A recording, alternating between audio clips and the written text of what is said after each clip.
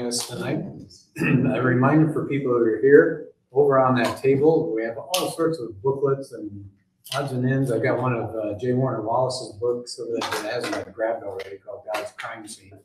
Really good stuff there. And a bunch of tracks. And you're welcome to just flip through them and see if there's a track that might be interesting to you or a friend or whatever. So plenty of good things here. Steve's got handouts in the back for tonight's talk. Next week, we're going to be doing kind of a combo because we're trying to get a lot of different religions done in just these 10 weeks. So I'm going to split time. I'm going to do Christian Science and Seventh-day Adventism. And I was surprised reading some of that material, so I hope you find that interesting. Well, let me pray, and it'll be Steve's night. Father, I thank you so much for a chance to meet here. Thank you for the people that are concerned about the faith and interested in the faith and willing to come out, willing to join us online. And pray that you'll give Steve clarity and insight, and we'll get something really useful out of tonight. Pray this in your son's name. Amen. Anyone else did you hand out?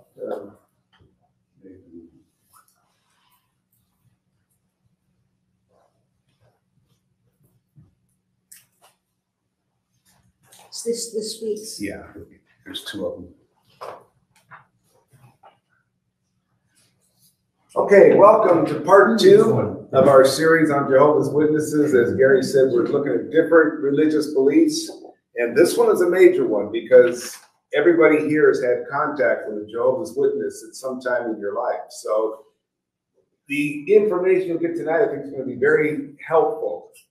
Also know this, that I'm here, and my house has like a dozen ladies because they're playing bunco. And I'm so glad I'm here and not hearing them call out those numbers. And but they're having a lot of fun, and so am I.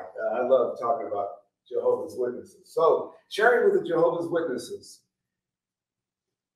I got asked last week, Steve, how do you go 162 games? I gave that illustration of baseball that I was in the stands as a spectator.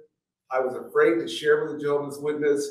I then got to the stage of striking out. I would try, they would beat me up. Then I moved to the extra innings. I was able to hold them off, but I wasn't able to really refute them. And then I got to the Grand Slam stage where I knew a lot about what they believed and why they believed it. And it wasn't the problem of the Grand Slam, it was the problem of me. Arrogance got in the way of sharing. I had to control my arrogance. And then finally I reached the 162 games where I was able to go 18 months and 9 months with 2 different couples, not a couple, but pairs of Jehovah's Witnesses. And so my encouragement to you, if you want to go long term, you don't have to. My encouragement is to just get in there and try. And if it's a one-shot deal, great. But if you want to go long term, the first thing is that your goal is to make friends at the first encounter. And as you go through and talk with them, they're likely going to ask you, do you want to do a book study? And I say yes.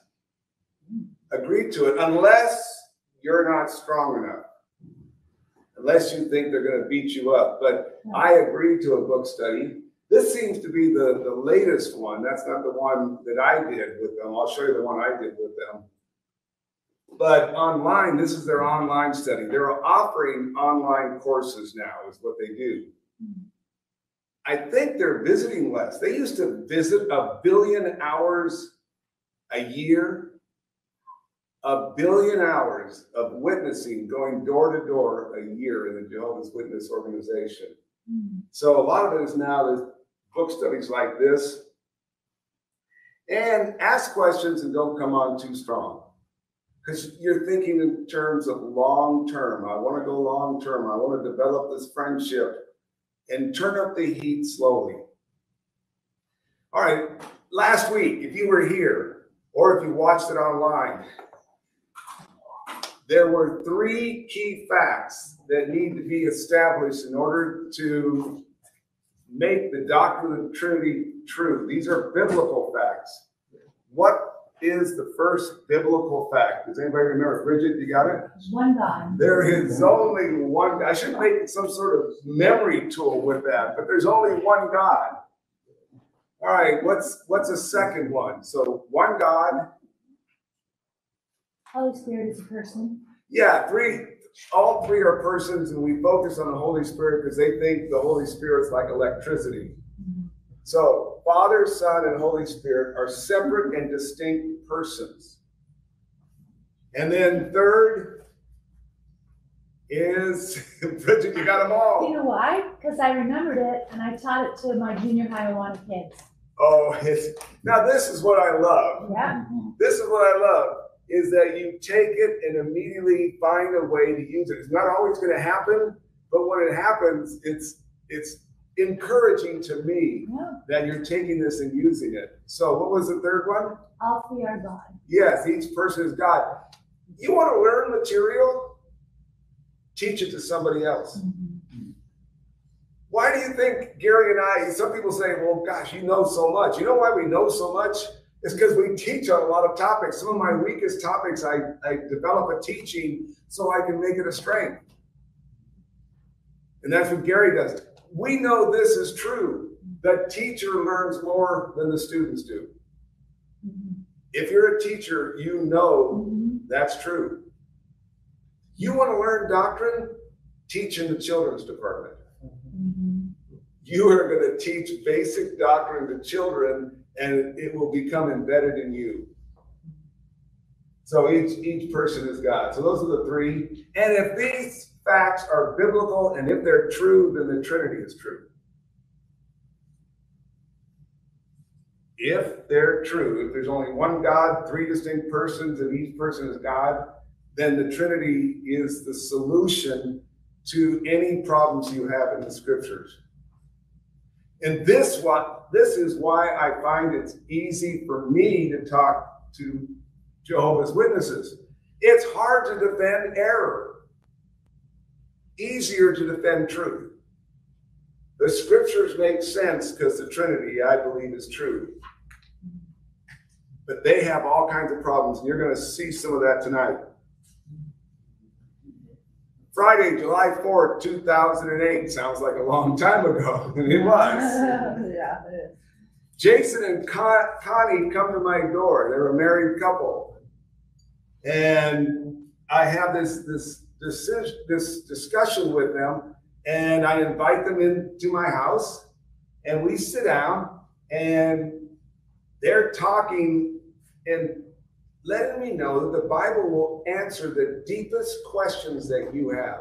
And I thought, wow, you know, that's really good. And they said, Steve, are you interested in our materials? And I said, absolutely. I'm interested. And at that time, I had just been working on this Excel file. I do this Tour de France thing where it's kind of like fantasy football, where my son and I do fantasy Tour de France. And so I had our teams lined up because we pick teams and this sort of thing.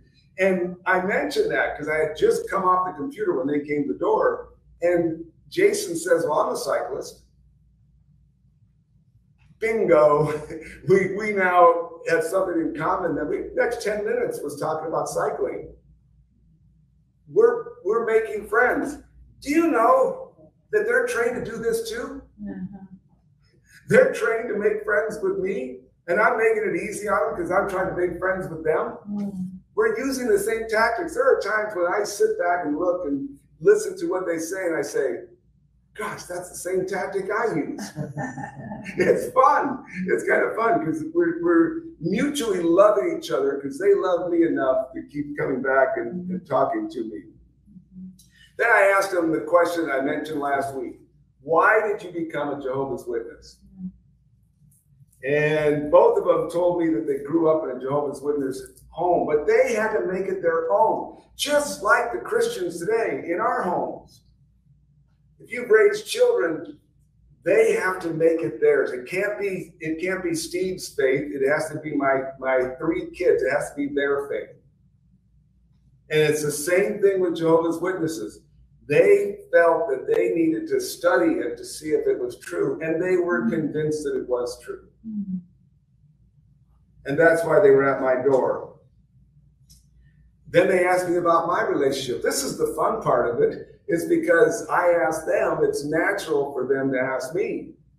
And so, as I said last week, I love to have the gospel embedded in my testimony. I talk about being an atheist. I didn't believe in God, was not raised in a church family.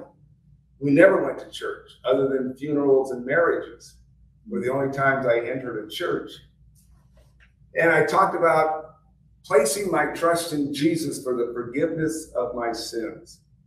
And Jason said he really connected with my testimony. And I thought, wow, this is cool. And he also said this, he says, to stay right with God is hard.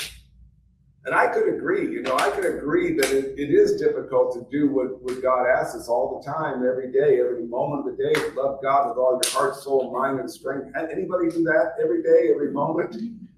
I don't either. I don't even come close.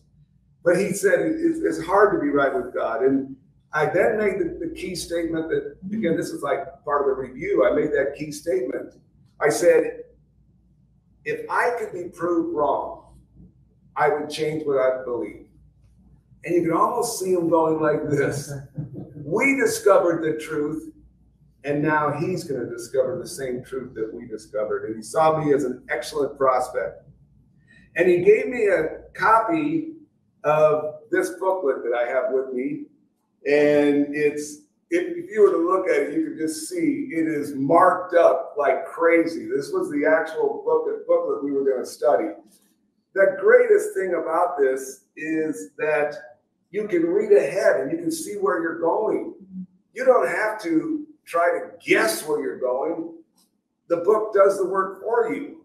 And so you can analyze the book, you can look up the scriptures they have in there, and you're prepared. It's like a Bible study, and it is a Bible study. Just they're sharing their materials, but I'm going to come and give some counterpoints to their materials. But I wanted to slow things down so I didn't get to chapter 4 too soon. Why? Chapter 4 is on Jesus. And I knew problems were going to occur once I reached the chapter on Jesus. So if I could go slowly through 1 through 3, then I can continue to develop my friendship as they develop and do the same tactic on me. So they wanted to go slow also. Now, I anticipated they'd come back. One of the reasons is these booklets, they have to pay for them. So if they're giving them out right and left, it's costing them money. So I think they were investing in me. When they gave me this one, I thought, okay, they're serious if they're going to give me this one. And so, of course, I prayed for them. I prayed that they would return, and they came back. And back. And back. And we'll talk more about that at the end. All right, here's where we're headed. We're going to talk about their tactics. I've just explained a few of their tactics. They're the same. They're people tactics. They have good people skills because they've been trained to have good people skills. And we're going to look at some of their favorite passages. Can't look at them all. There's a lot of them. I'm only going to go through 3 of their favorite passages, and then I'm going to share with you my favorite, my number one. It's just, this is it. This is number one. But I'm going to share the second one. I've only gotten to use it once, but the second one is also amazing. It's a 3-in-1, a triple threat in the second one. So that's where we're going. We're going to look at their tactics. We're going to look at key passages that they are going to share with you at the door, and they're going to share them. Those 3 they'll definitely share.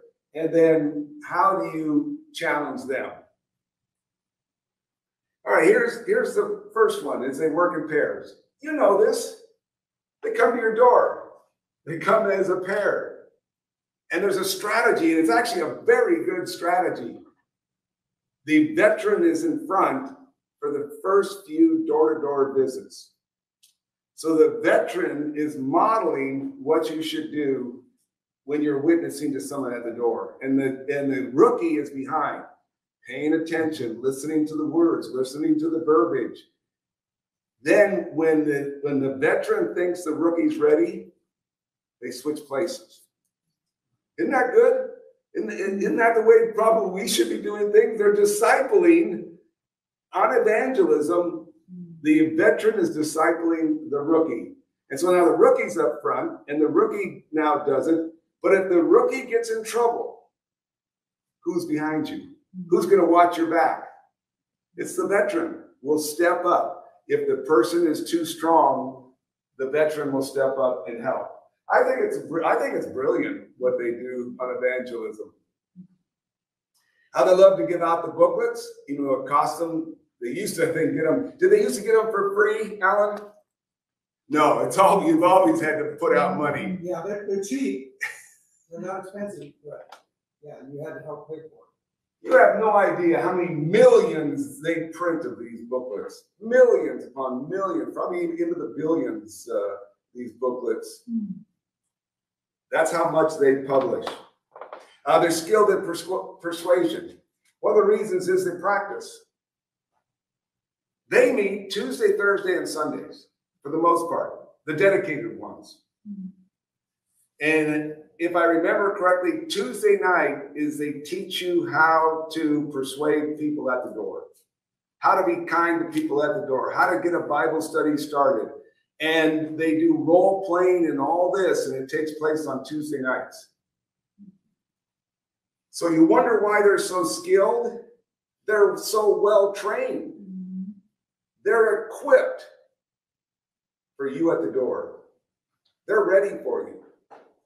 That's why a lot of people are intimidated by them. A lot of Christians don't want to share with them because they're so well equipped. All right, am I right? They can be scary. Talked to a young man at church last Sunday at Trinity. I go to Trinity, and he said that he saw them coming up and nobody else was home, so he didn't answer the door. I said, don't worry about it. I call that the spectator stage, and you're not alone. There's a lot of people that are afraid to open up the door when they come.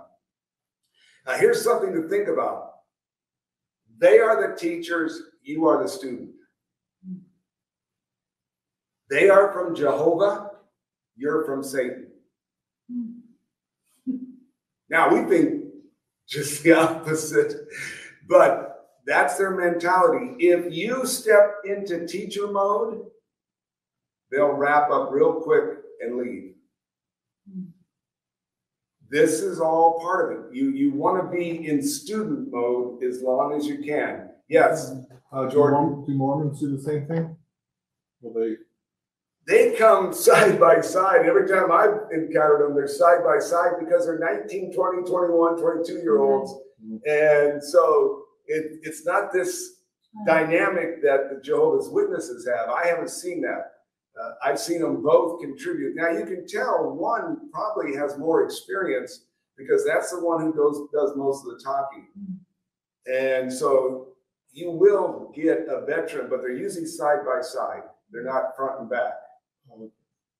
Have you noticed differences in the ones that you're speaking with? A little bit, yeah.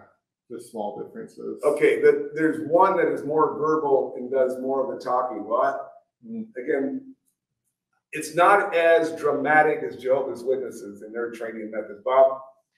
What's the percentage of those that they contact that end up going in their direction? Do you have any idea? You know, I don't have the stats with me. I have collected the stats and done the math, and it takes, I recall, it's over 5,000 hours of witnessing to get one Jehovah's Witness. That's why, but think about it. If you have 1 billion hours witnessing, then you're going to get quite a few new Jehovah's Witnesses, but it's over 5,000 hours per convert. Yes? You told me once, a long time ago, that it's easy to convince young people as opposed to older people. He's recalling the conversation. We were doing witnessing. Our class went out to Cruising Grand, and Bob hung out with me. And I said, we have to target young people.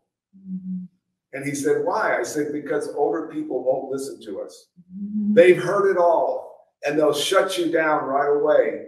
And that was what happened. We met those 3 young guys, and they were all ears. They're very respectful. The young people are when you're sharing Jesus with them on the streets of Cruising Grand. And they stood there, and Bob will attest to it, that they listened, they understood the gospel. Didn't mean they committed to the gospel, but at least they were pleasant. You opened the door. Yeah, it's easy on the streets to open the door to young people, not to older people. It's just funny. And I learned that from an evangelist who once a week is out on the streets. He said, Steve, and we went out to Cruising Grand together once, and he said, Steve, don't target the older ones. You're going to get nowhere. And the one older pair that I talked to just shut me down really quick. And I said, okay, I get it. I'm going to go to the young people. So good comment on that. But just remember, they're there to teach you. They're not there to be a student. So it's going to take some time. Again, this is Jehovah's Witnesses versus Mormons. And they love to use their New World Translation. I have one right here. Proud owner of a New World Translation. Usually what I do is we go long enough, I just ask for it. You know, can I have a New World Translation? Oh, sure. Now this is really expensive. You know, I've really taken it out of their pocket. So they're really invested in me if they're going to give a New World Translation to me. But I do have that. And you can find the New World Translation under jw.org.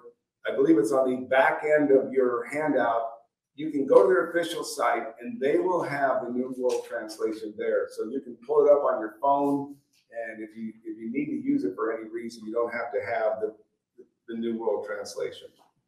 All right, let's take on 3 difficult passages. I have been accused of making problems where they've never occurred before. I had a woman say, I didn't think that was a problem passage until you brought it up and then explained their view. And then all of a sudden, I didn't know what that passage meant. And so I'm hoping that won't happen here. I'm hoping I won't confuse you by going over these passages.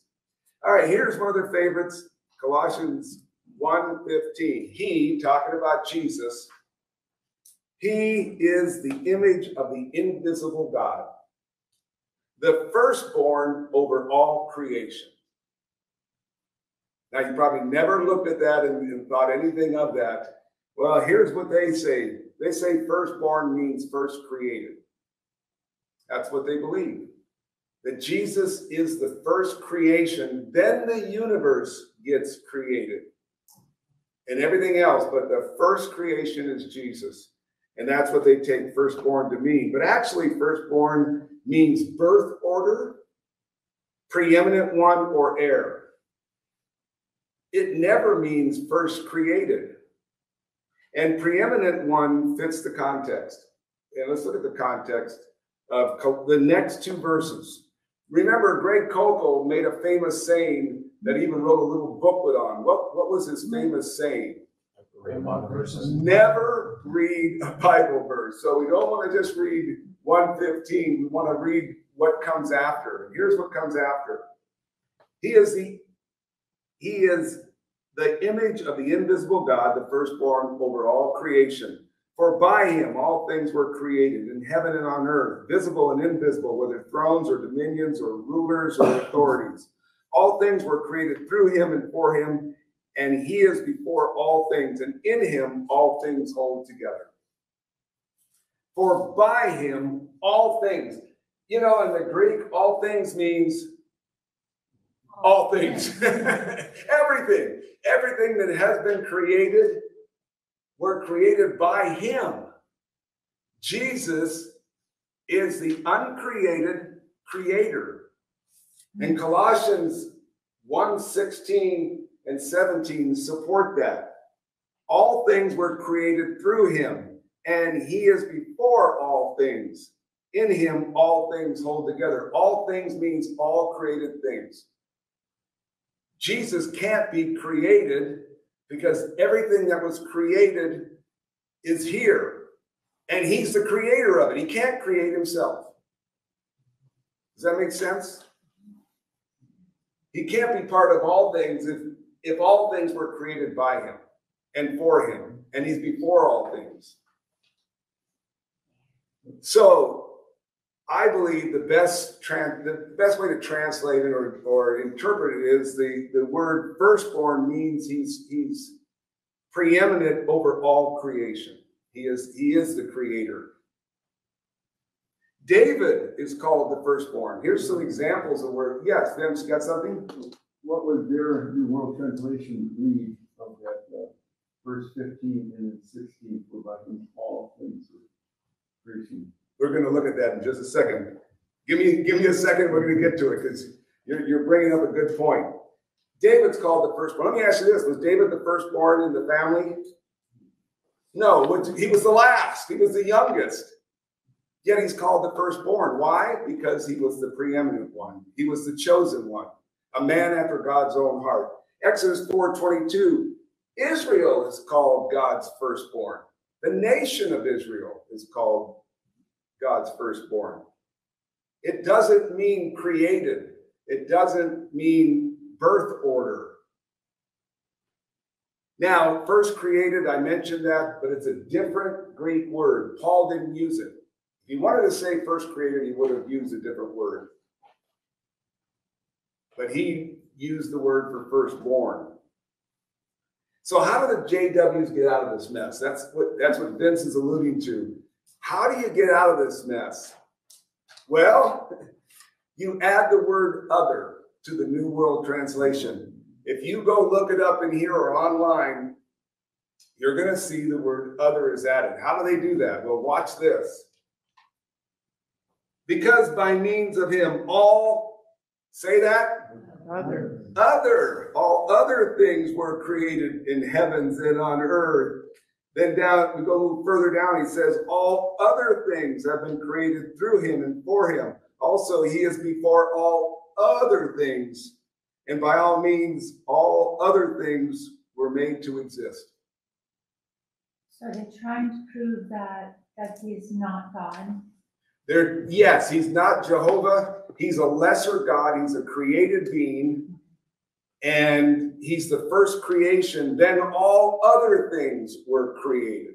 You see that? All other things were created. He was before all other things. Mm-hmm. So he's the first one created by God, and then comes the rest of creation. Yes, exactly. But they have to undo it by adding the word other. Mm-hmm. And you can go to this, you can go online, that other is there. What are the rules of adding words? Well, you cannot add a word that changes the meaning. So this is heretical, what they've done. Mm-hmm. The example is because by means of him, all other things were created. That changes the meaning. All four uses of other changes the meaning of what that passage talks about.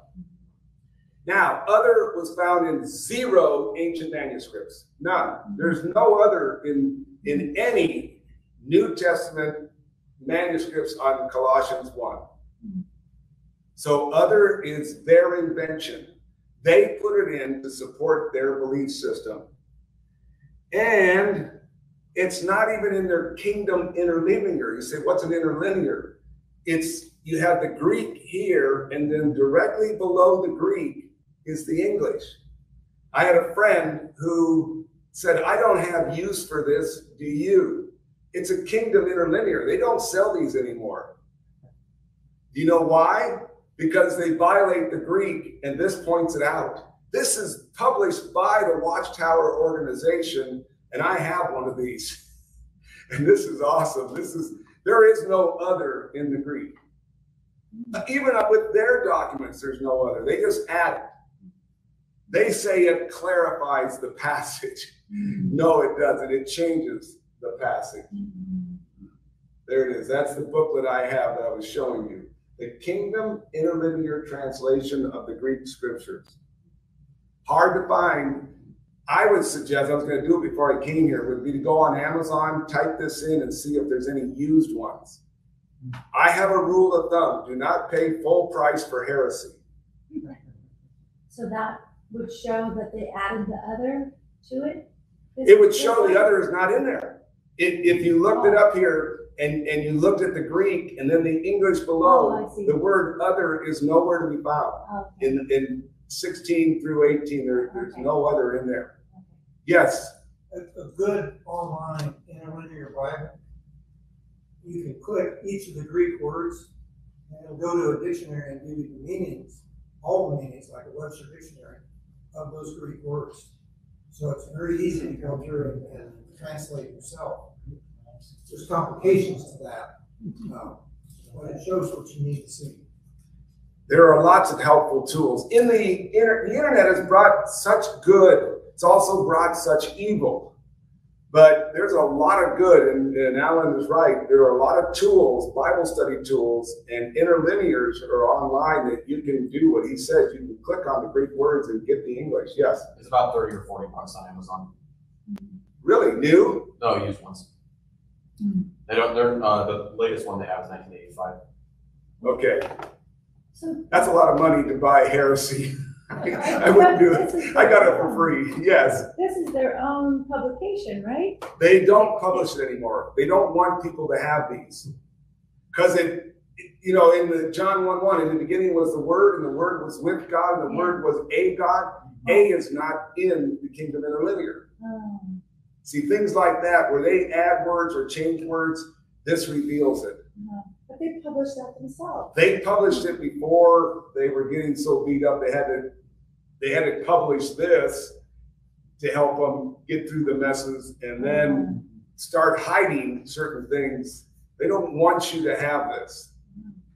So if you got 35, 40 bucks, I wouldn't pay that much for it, but you're welcome to. Just remember this. Firstborn, according to context, is preeminent one.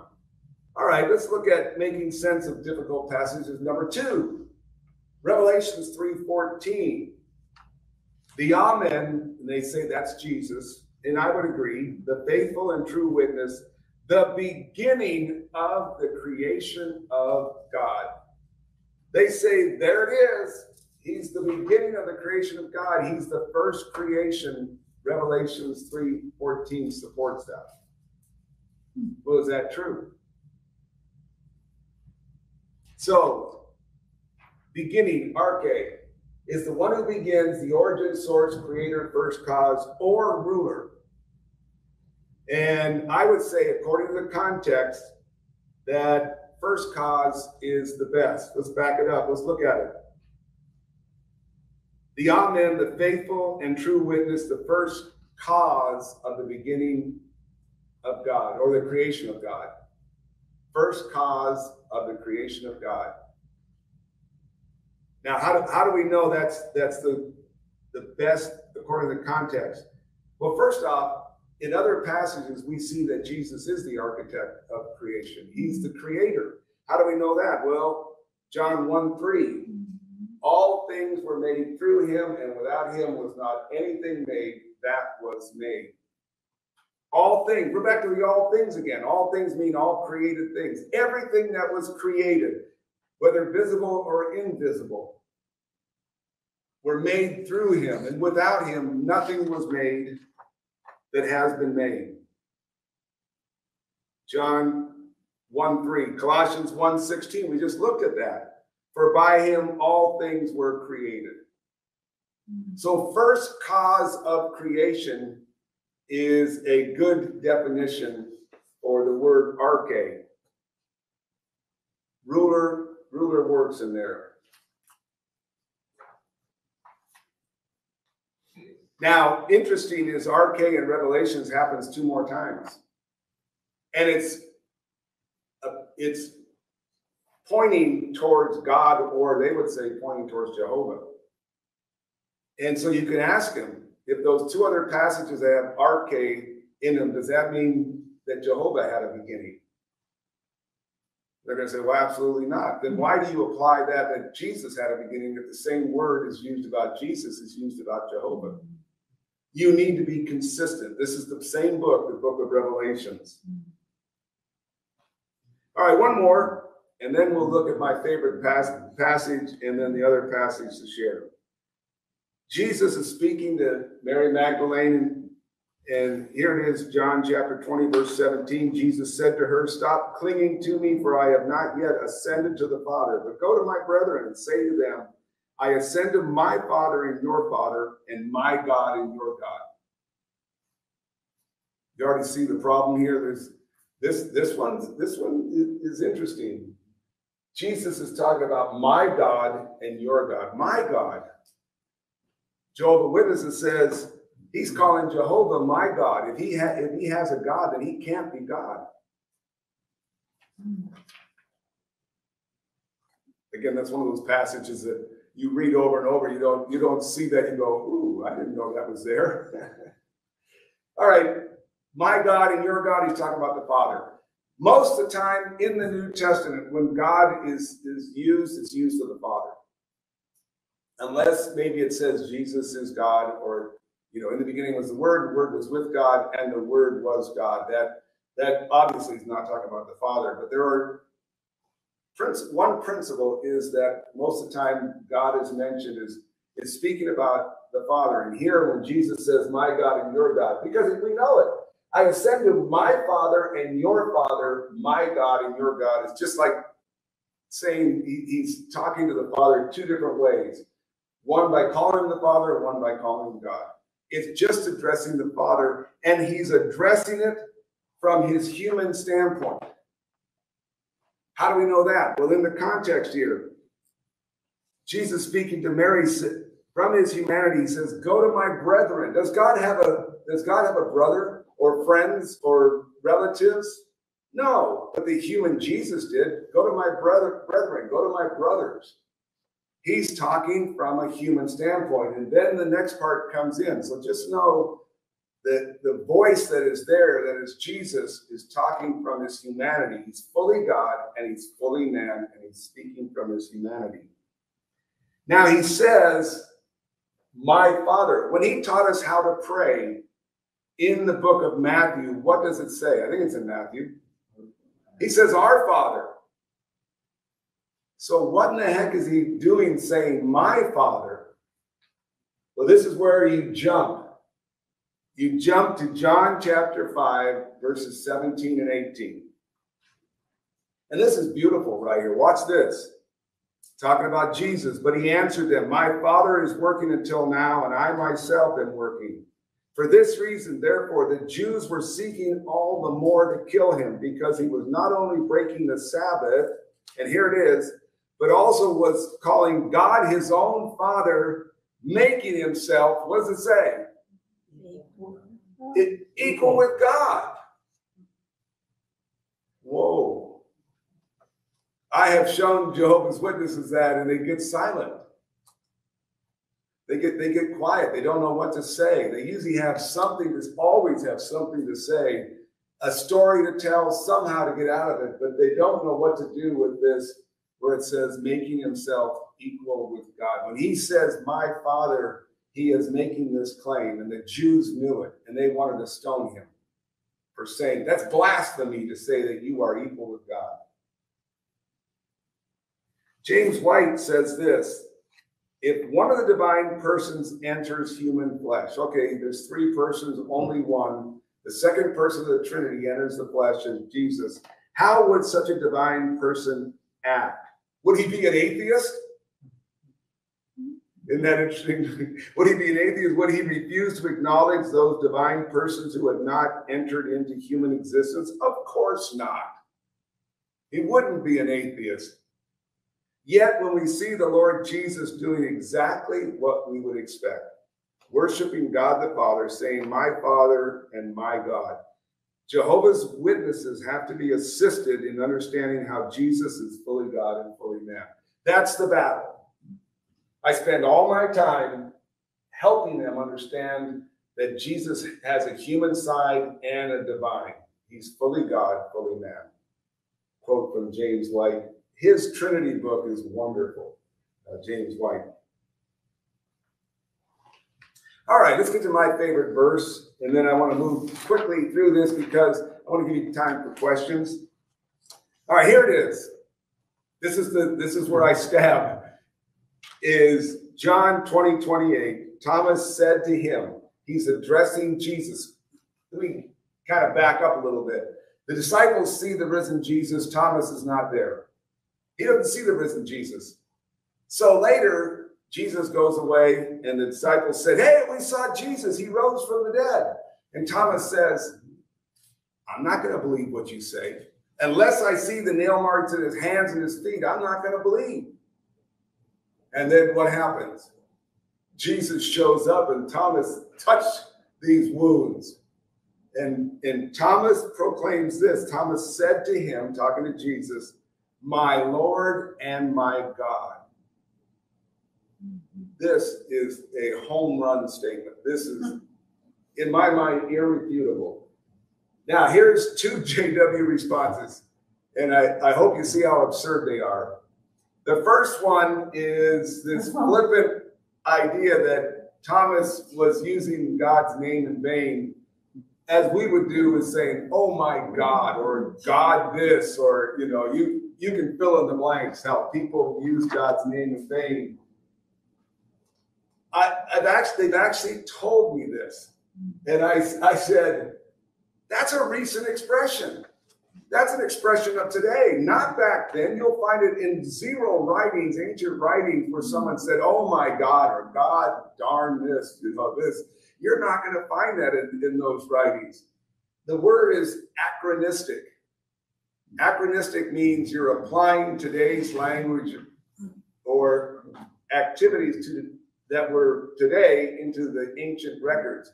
Like saying that Jesus rode a motorcycle into Jerusalem. That's an anachronism, okay?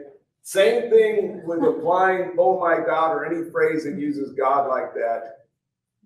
It doesn't, that's today's lingo. That's not 2,000 years ago. And a religious Jew would never say that. They were legalistic. They would never take the Lord's name in vain. Thomas was a religious Jew. He wouldn't have done that. So I've gotten Jehovah's Witnesses say, okay, that doesn't work. Here's their second one. Thomas looked at Jesus and said, my Lord, and then looked to heaven and said, and my God. What question do you think I asked immediately? Where does it say that? It doesn't say it. I said, where does it say that? And they said, well, he's talking obviously to 2 different persons, the Lord and Jehovah and God. I said, it just says to him. Thomas said to him singular. Not to them. If we're talking the Father and the Son, it would have been to them, but instead it's to him, my Lord and my God. But there's more to come. There's more on this. This is where it gets fun. In the Greek, if you look at the Greek and the English, it comes out that Thomas said, the Lord of me and the God of me. The God of me. Interesting. Ha theos is the God. This expression, according to Jehovah's Witnesses, is only used when describing Jehovah.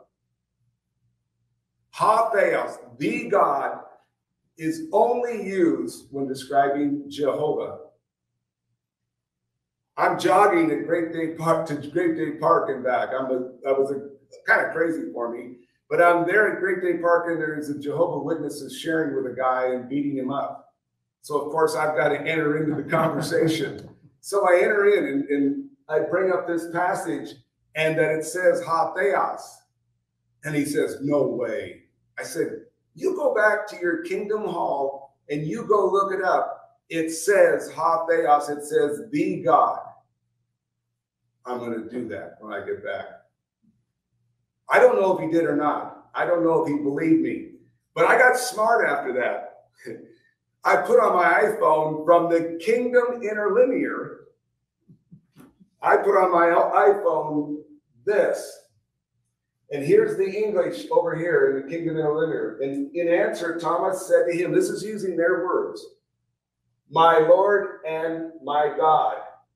Now we go over to the interlinear part where the Greek is up here and the English below. And it says, the Lord of me and the God of me.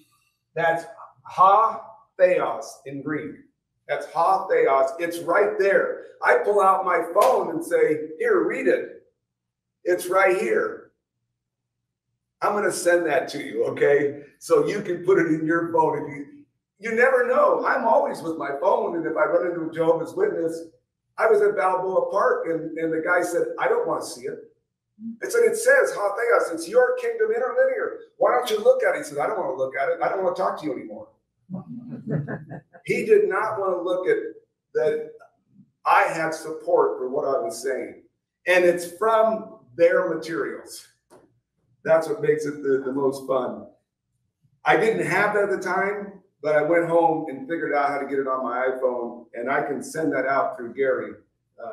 You can get a copy of that. So, bottom line, ha theos, Jesus is Jehovah. See, Jehovah is just another name for God.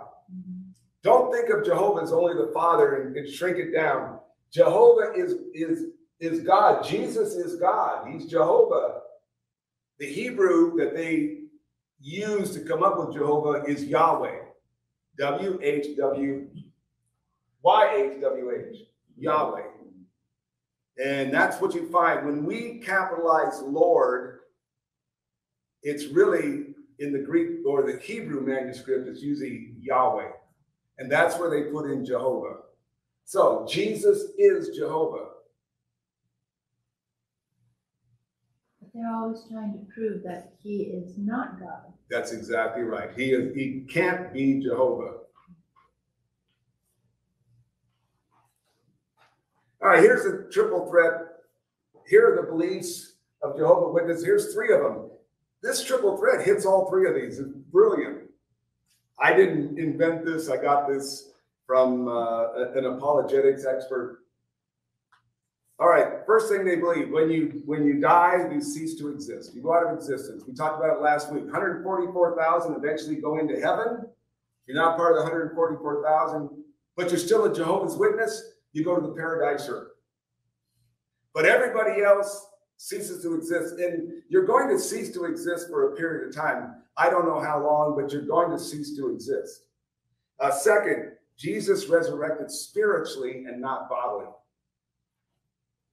Not a bodily resurrection. It was a spiritual resurrection. That's number 2. And number 3, we've talked about Jesus is not God. Let us see what verse can nail all 3. This triple threat. I love this. John chapter 2, 18 to 21. Jesus is talking to the religious Jews in front of the temple. He's right in front of the temple. And he tells the Jews, the Jews say this. The Jews demanded of him, what miraculous sign can you show us to prove your authority to do all this? So they're challenging Jesus, and Jesus answered them, destroy this temple. The temple is right behind him. Okay? So he says to the religious Jews, destroy this temple, and I will raise it again in 3 days. Ooh. That may give you a hint what he's talking about. And when he says destroy, I will raise it again in 3 days.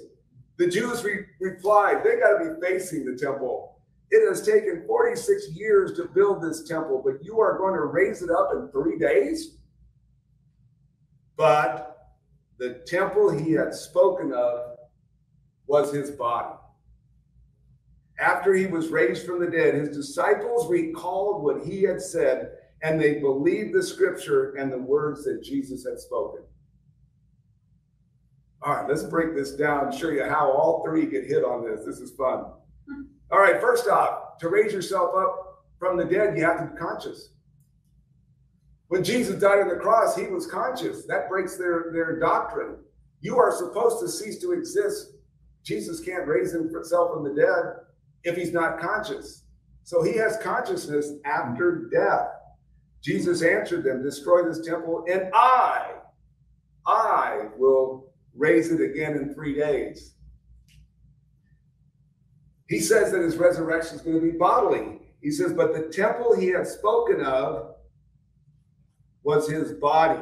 Remember, he said, destroy this temple, destroy this body on the cross, and he will raise it up again. It's going to be a physical body. It's not a spiritual resurrection. It's a physical resurrection. That's number 2. And the triple threat finishes here. He would raise himself up from the dead, something only God can do. Only God can raise the dead and then keep that person alive for all eternity. Only God can do that. And Jesus answered them, destroy this temple and I will raise it again in 3 days. And after he was raised from the dead, his disciples recalled what he had said. So consciousness, he had consciousness when he died. That breaks their doctrine there of you go out of existence. Second, it was a bodily resurrection. They believe it was only spiritual. That one's nailed. And only God can raise someone from the dead and keep that person alive. A true resurrection that Jesus experienced only can be done by God. Therefore, Jesus is God. Triple threat. So let me quickly review and give you some encouragement. First off, let them lead in any first encounter. If you want to go 162 games, let them lead. Write down the verses in your favorite Bible, not the verses, but the answers. Things that I've given you in these handouts. I have a certain Bible. If you were to go through it, you'd see JW and M. There's my JW answers, and there's my Mormon answers. All the way through this, they're in the margins. When I would get up there, all I would do is read the margin. It's like having a cheat sheet, okay? And now I no longer need the cheat sheet. But I did for a long time. I needed the cheat sheet to help me in the encounters at door. You don't have to memorize this stuff. I hope you're not against writing in the margins of your Bible. A study Bible writes in the margins. So why not you? Why not us? Why not let us write in the margins? And then we share according to the situation. If it's short term, I'll use John 20:28. If it's a one, they have their little stands in their magazines there. If it's a one-shot deal, I'll go to John 20:28. Now they're going to want to go to John 20:17 about Jesus saying, my Father and your Father, my God and your God. They're going to want to take you there and say, see, he can't be God because of this. But remember, that leads, you put in the margins, go to John 5:17. And that phrase, my Father, means Jesus was saying he was equal with God. So both short and long. If it's long term, I hold that verse for a while. I don't put it out there. And if I put it out there, I put it out there with questions. I don't just shove it down their face. I use questions. Form the friendship first and then slowly introduce information. Dylan Valenzuela and I went 18 months with Jason and Bobby. Connie was the first one. She bowed out at the first meeting. Steve came the second meeting. He was the heavy to check me out to see if I knew too much. And I passed. And then Bobby came the rest of the time. All right, here's some resources. This is probably my favorite Jehovah's Witness book. Is Reasoning from the Scriptures with the Jehovah's Witness. And one of the reasons I like it is it asks questions. A lot of it is set up, here's the question to ask. So I like that. Of course, can't get away from tactics. I love Greg Kogel's tactics, how to ask good questions. And then IRR is the Institute for Religious Research. I'm going to push that for Jehovah's Witnesses and for Mormons. The president or ex-president, I don't know if he's still president, but I had a class with Robert Bowman, and that's his website. And Bowman is brilliant, just brilliant. And then that's my website. I have quite a few articles on Jehovah's Witnesses, and then there's the official site. All right, let me open it up for questions that you may have. Yes, sir. How do they explain Matthew when the spirit eats fish? I've thrown it at them, and I can't remember their responses. I've used that after the resurrection. Remember, Peter's out of the water, and Jesus is frying up some fish. I hope he cleaned them first. I don't know. But he's having a meal. He has a meal, and how can a spirit have a meal? There's other things they have to explain appearances, but the one from John is a sneaky one. it sneaks in. They're not prepared from the one from John, that the temple he spoke of was his body. That one catches them. They're ready to come up with some story. They are great at storytelling. They have a story for every challenge you have. They have a story. And sometimes if I finally get fed up with their stories, I say, that's a nice story, but what evidence do you have? Because a story is not an argument, but they think it is. They tell the story, and then what I mean by story, it's some sort of explanation in story form of how to explain it. But it's not biblical. It's not a passage. It's not based on the Bible. It's based on an illustration. An illustration is not an argument. It's just an illustration.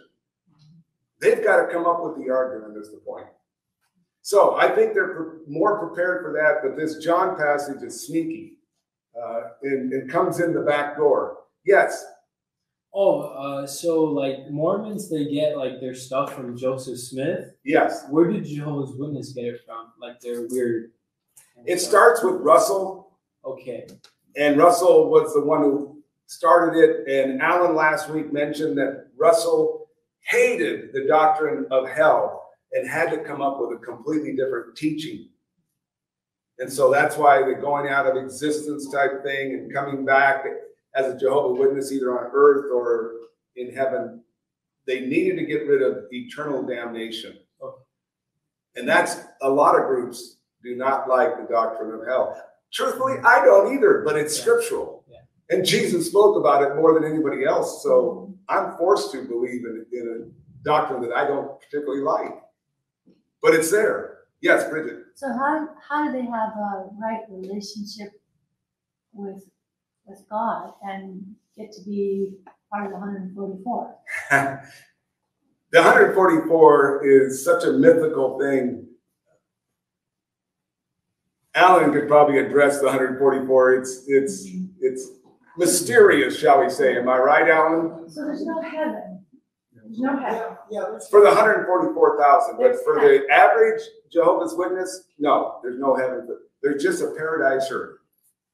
That's why they have those cheesy pictures on the front of their magazines. They're so bad. Right.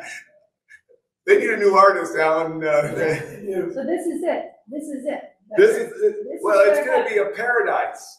They believe it's going to be a wonderful place where the lion lies down with the lamb and all this stuff. So it will be the perfect earth like the Garden of Eden. So there you go. Everything will work.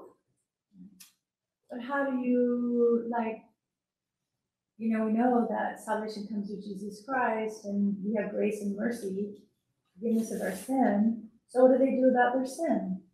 Here we go. I'm prepared for you. I pulled this off to JW.org on that issue. This is their words. It's not my words. To gain salvation, you must exercise faith. Now, I've called a Jehovah's Witness on that. I said, where in the Bible does it say exercise faith? He says, I don't know. I said, it's nowhere. It's nowhere in the Bible. And exercise sounds like something I do. I'm doing exercise. I'm a physical education teacher, okay? I know what exercise is. What does exercise faith mean? Make them define that. But you must exercise faith in Jesus and demonstrate that faith by obeying his commands. Now, it's impossible. Well, it is, but yeah it is. Yeah. They don't give much leeway there. That's a good point. But look at the second part of this. This is very interesting what I pulled off. It says the Bible shows that you must have works. Well, we would say the same thing. We would say you are to believe in Jesus, trust in him.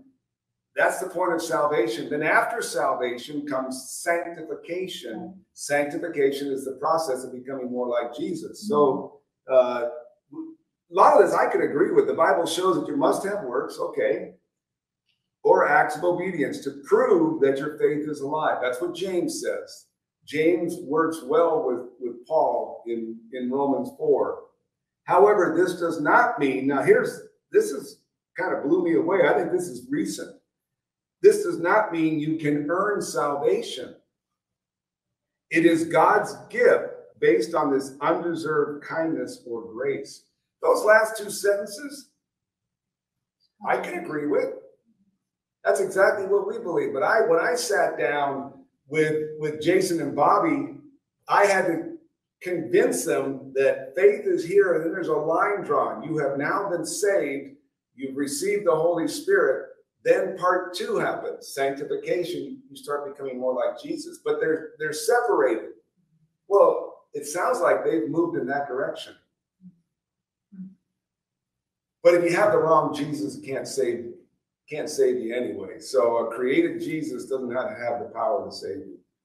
But it's interesting how this seems to be new. And even Alan, who was part of the organization, Alan said, "I've never seen anything like this." We looked at it before class, and this was new to him. I pulled this minutes before I came here. But Ephesians 2:8-9, for by grace you have been saved through faith, not of yourselves, it is the gift of God. Not by of works. works, so that Yeah. no man may boast. But right there he says the Bible shows you must have works to prove your faith. To prove. They're marrying James. They put a lot of emphasis on James. Faith without works is useless. it's dead. Faith without works is dead. We agree with James.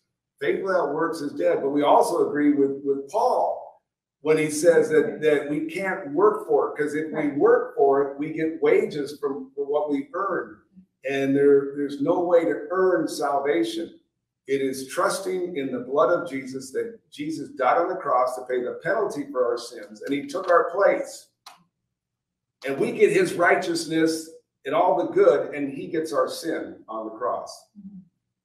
So I don't understand when on the last slide it says that you have to put your faith in Jesus. Why they are so Jehovah? Where does the Father? How do they separate the Father and Jesus, other than calling Jesus a God?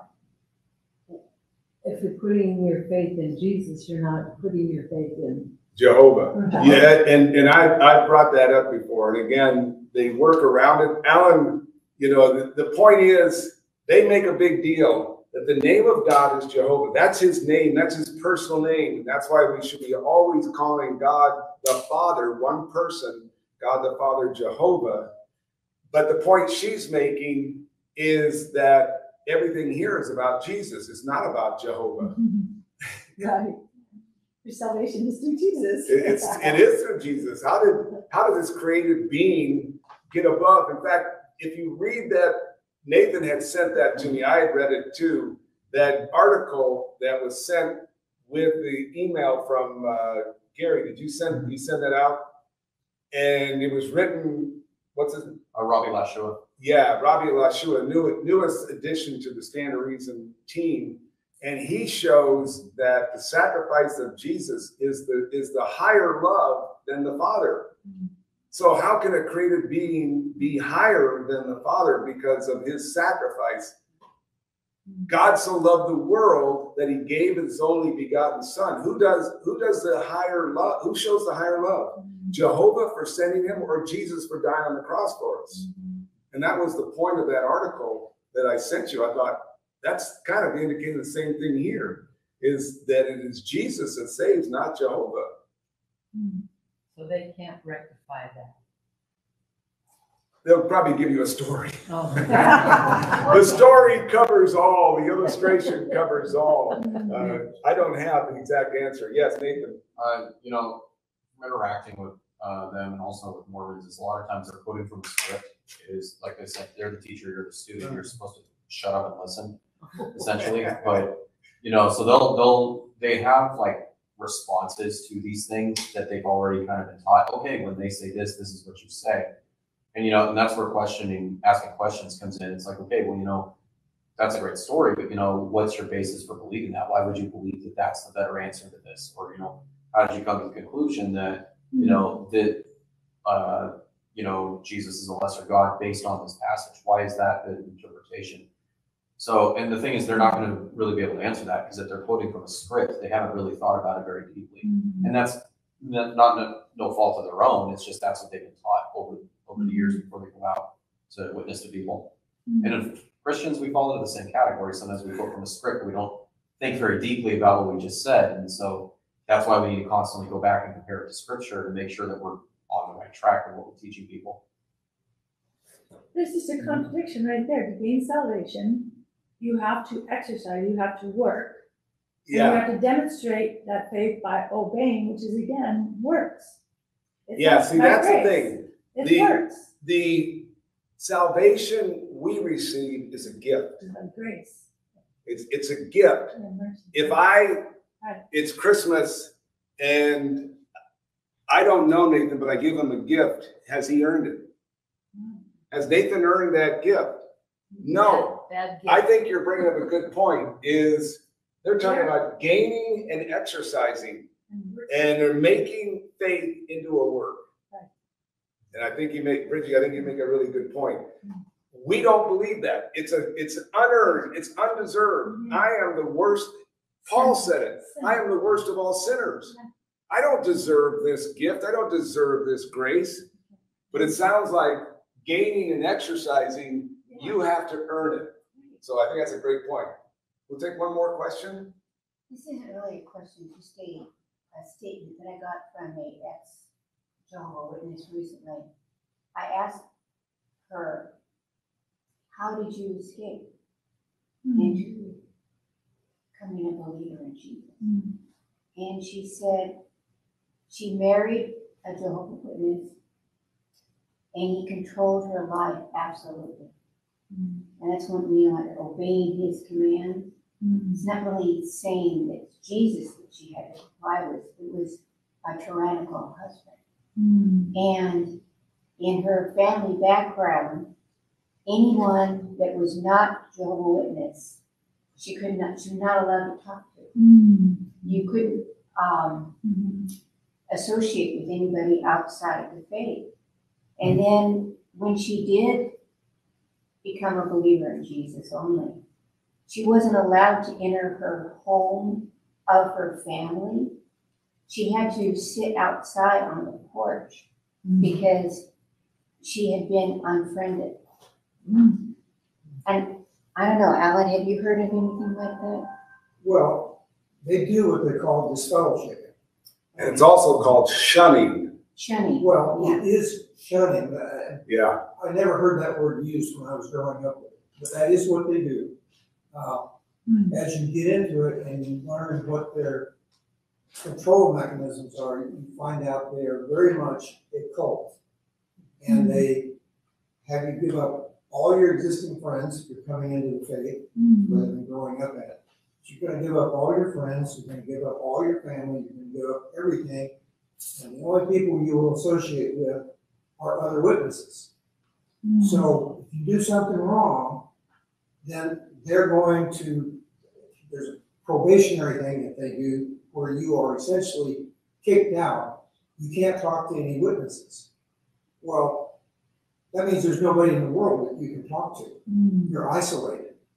And this is a type of punishment. I mean, that we use isolation in prisons to punish unruly prisoners. It's a psychological punishment. And they use that to control their people. She had a mental breakdown. I can see that. Is it? Yeah, go ahead, Alan. I want to point something out. As we go through and we study the witnesses, we see the problems in their Bible. So it's tempting for us to attack that Bible. And they're taught that as soon as somebody attacks that Bible, they are supposed to run. The best way I think to get around this is that when you see something in the Bible and that comes into question, you can try to argue it, but you're arguing through all these, you're dancing through the translations. It's easier just to look at some of the scriptures in Matthew and other places where it says, even if a spirit comes to you, an angel comes to you, test what it's telling you. And ask him, well, have you tested this Bible? You know, where does it come from? Who wrote it? Because if they go, well, we don't talk about who wrote this new translation, because we don't want them to get a big head, you know, that type of thing. You go, well, then how are you going to test the Bible? I mean, Jesus is telling you, test what the Spirit's telling you. Why wouldn't you test what man is telling you? If he wrote and translated the Word of God, why would you not test it? Where's the proof that it's true? Yeah. Right. On my website, I wrote an article on the New World Translation, and I have the authors who wrote it because the internet exposes everything. There was a leak. There was a leak, and I have the names of the authors, and none of them knew Greek, none of them knew Hebrew. One claimed he did, and in a court on a different thing, he got exposed and he didn't know Hebrew. They were not scholars. They just changed the King James Version and altered it so that it would fit their belief system. And so I have an article called "The Problems with the New World Translation." It has been hit like 150 times. If you write "Problems with the New World Translation," my article goes right to the top. It's really funny to have an article that is on the top of Google. You know? That's quite a privilege. That was the only one this happened. A lot of people, a few have given me compliments and thank you for publishing this. Majority have attacked me for putting that out there. But that's what comes and goes. So let me pray, and then if we have further questions, I'd be glad to answer them. Father, you are a great God, a triune God, Father, Son, and Holy Spirit, and we just thank you for grace that the Watchtower organization just seems to make it so it's not understandable, that you don't understand what the true grace is and what grace and mercy is, and that it's only given as a gift. It's not earned. And we're so thankful and undeserving of your grace and mercy, and we just thank you for what Jesus did on the cross in saving us. And we just pray that you'll equip us, give us confidence to talk with Jehovah's Witnesses and help them to leave a deceitful organization. In Jesus' name, amen. Amen.